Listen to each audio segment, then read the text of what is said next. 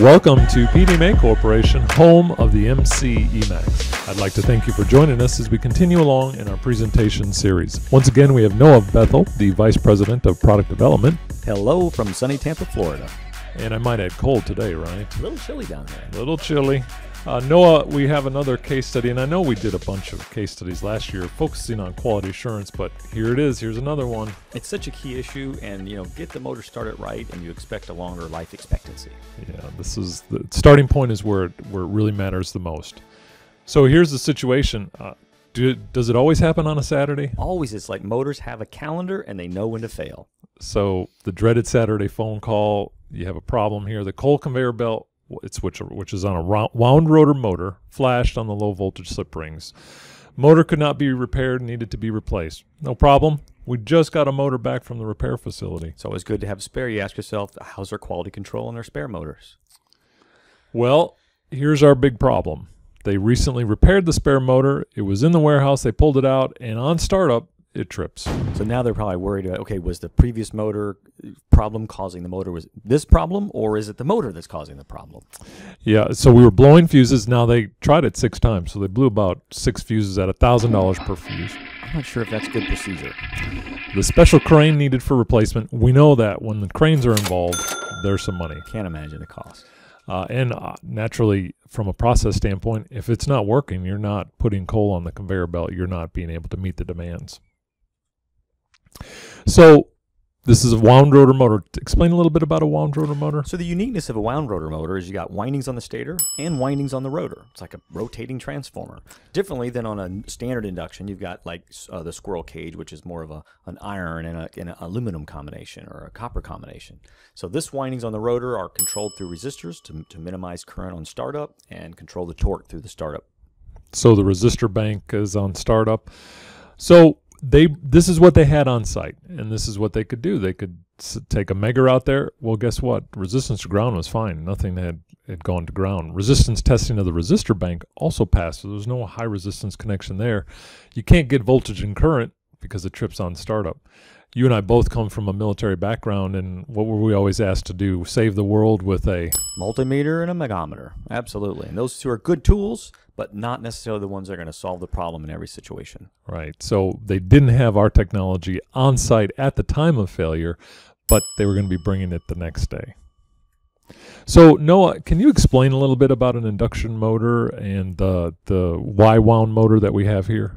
Right, so there's 2 major configurations. You got the Y and a delta. In this situation with this wound rotor motor, it was wound in a Y configuration, which means you've got the 1, 2, 3 on the outside where they connect power to it, and then inside the motor they connect 4, 5, and 6 in the Y configuration. So 4, 5, and 6 is not visible to you, but 1, 2, and 3 is where you would tap off of. Correct, yeah. The 4, 5, and 6 often put together by the shop and concealed within the frame of the motor.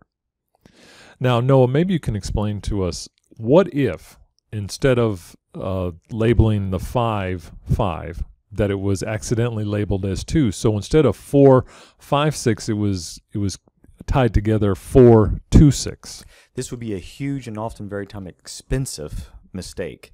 When you're rewinding everything and reconnecting everything, a lot of times if they're not labels available. They clean those off during the rewind or refurbishment, and the technician at the shop has to test to determine which side is the correct one.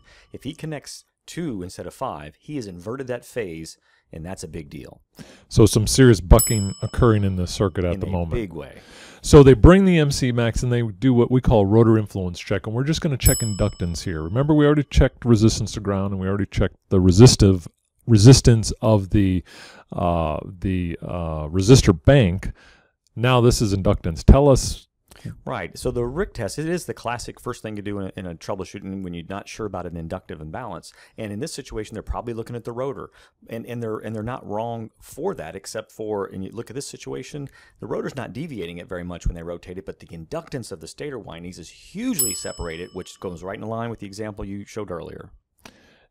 And so when we want to look at it from a different viewpoint, say the polar plot here, it's just showing the same thing, just in a different viewpoint. Right. We got the 2 phases that are around that one inverted phase that are both dropped in inductance, and it's like applying a big electric brake to this thing when you start it.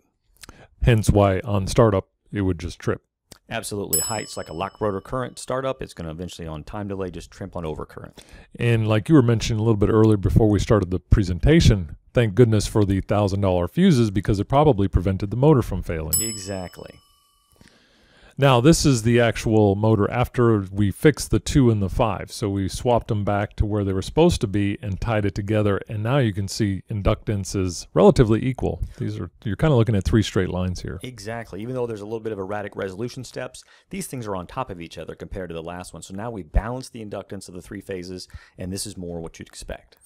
So as I mentioned earlier, we've done a lot of quality assurance, but boy, it's very important to know the status of your warehouse motors and motors that are just coming on site so that you have a good, clean, healthy start to your electric motor reliability program. As always, we want to thank you for your time and thank you for the information that you've given to us. And if you want to share any, please don't hesitate to contact us at the website or give us a phone call. We'd be more than happy to hear from you. Until then, you stay safe and you have a great day.